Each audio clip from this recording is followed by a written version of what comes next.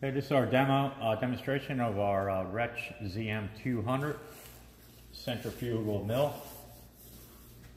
You can see I have the collection container connected up. Here's the lid, and you can see there's a sieve here and your rotor.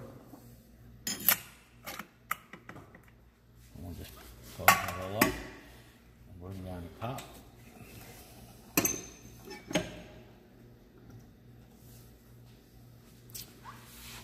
Here's our control panel here, our display. Just press the button. I currently have the speed set at 10,000 RPM, so we're going to start from there by hitting start. What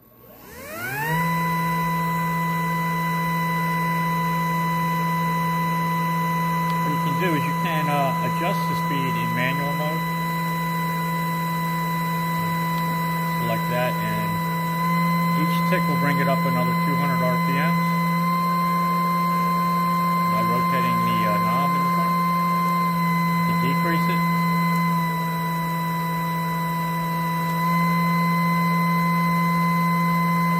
You can also select the presets here. So let's jump up to 12,000.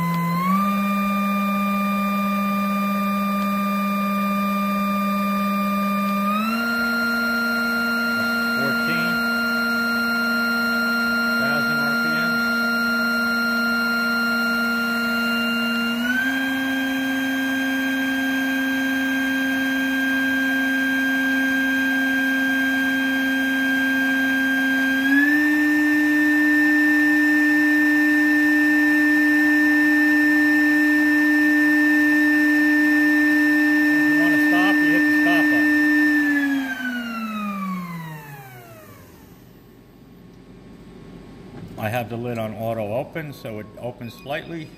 Gives you an indicator here to go ahead and open the lid. Oh.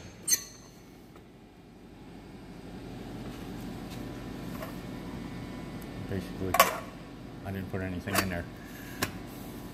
All right, that's our demonstration.